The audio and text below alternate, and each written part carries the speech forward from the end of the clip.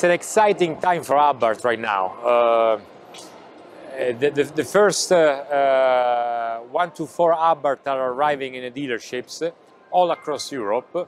We just launched it in UK, and the cars are arriving in Italy, France, as we speak, Germany and rest of Europe. So really exciting because we tend to put together the rational side, of course, but also the emotional side. So for us, to introduce a new car after many years in the market, and a car that has so many roots in the past and now projected contemporary to the future, is really something. Of course, in the meantime, you have also the success of the 595 Series 4. There we also played a magic trick of making it even more Abarth.